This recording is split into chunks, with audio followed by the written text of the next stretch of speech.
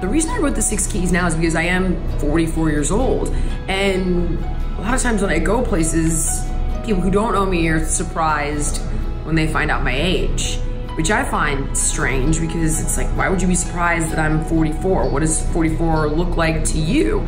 What does age really mean? And what are the factors that dictate your chronological age, your physiological age, your emotional age?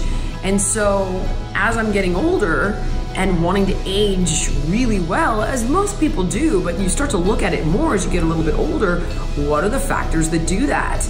And the 6 keys is all about looking at those 6 body processes that are responsible for how well we age or how badly we age and how to impact them.